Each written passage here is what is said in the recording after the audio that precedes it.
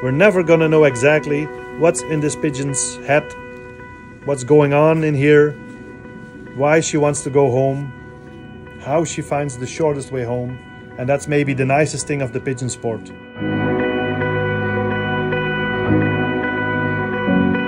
It's like the orientation. It could be the magnetic field of the earth. It could be the place of the sun. As soon as they know the sun is on the east side or on the west side, we know which way to go to find our way home. And there are also some points they recognize during the flight home. Like I say, it could be a big building, it could be a highway. But there's still a few things that we don't know about the pigeons. How can they orientate? Like a race is 900 kilometers, for example, to go home. But a pigeon can easily fly 1000 or 1100 kilometers to find that way home. So you see on the list, this race is 900 kilometers, but the pigeon flew maybe 1200 kilometers, so 300 kilometers more.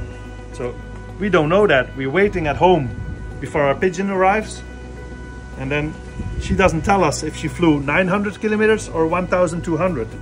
I just told you it's the position of the sun. It could be a recognition on the floor when the pigeon is flying high in the sky. He sees a big highway, he sees a big tower, some buildings. The coastline is also important, but it's also the magnetic field. But there may be many other things that a pigeon uses to find his shortest way home.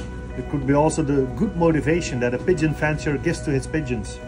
If I try to motivate my pigeons to find the shortest way home, to go home as quick as possible, I wish you good luck and many pleasure moments with your pigeons.